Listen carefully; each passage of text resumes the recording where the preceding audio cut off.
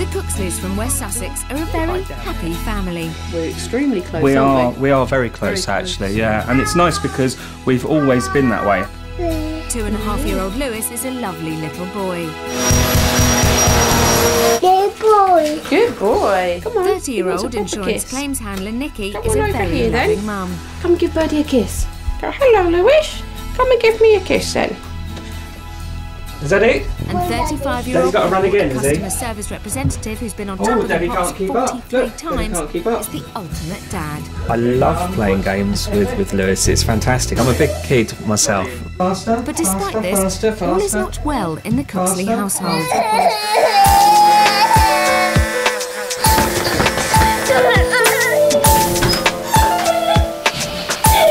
He will not eat anything with the slightest lump in, anything that's got peas in, sweet corn, anything like that. He usually sort of gags on it and makes himself sick. Oh, you've got a nice tea tonight. A nightmare. Breakfast, there's days that he won't even try a mouthful of it.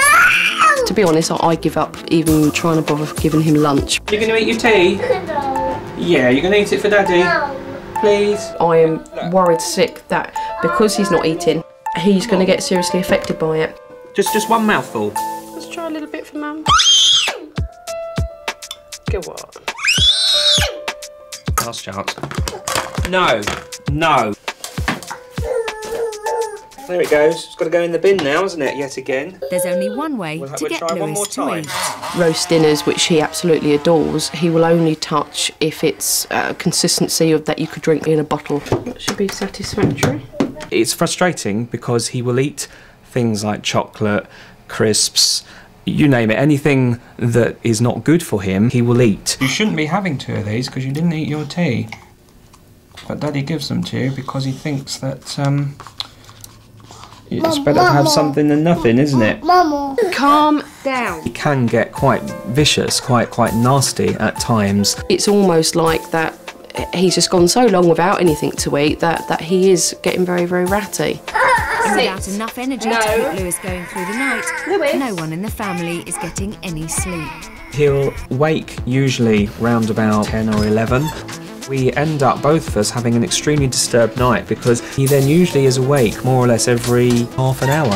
What's the matter, Lewis? It's just unbelievably tiring all the time. Some mornings, you know, I get up and I'm just totally drained. I cried quite a lot over Lewis. I think it all stems from the fact that I'm so worried about him not eating for so long that is he going to die? You going to eat some eggs for Mummy? No.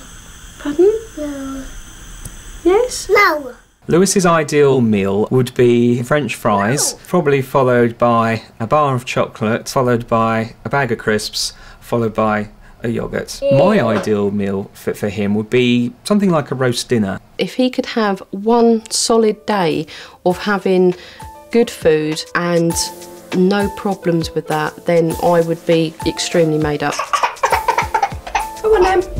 That would be a very big achievement. I would be over the moon.